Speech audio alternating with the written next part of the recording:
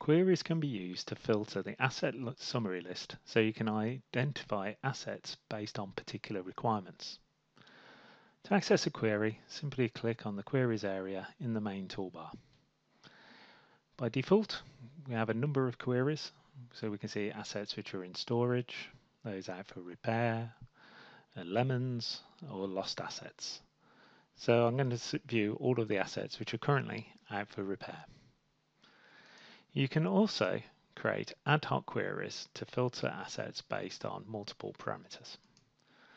So in this example, I want to see all of the computers which are Lenovo's.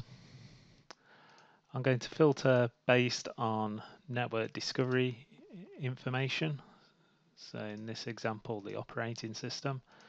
And I want to see all of the devices which are still running Windows 7. And I'm going to filter based on the purchase information of the devices as well. So I want to see all assets which cost less than $700. This information can then be exported into an Excel spreadsheet.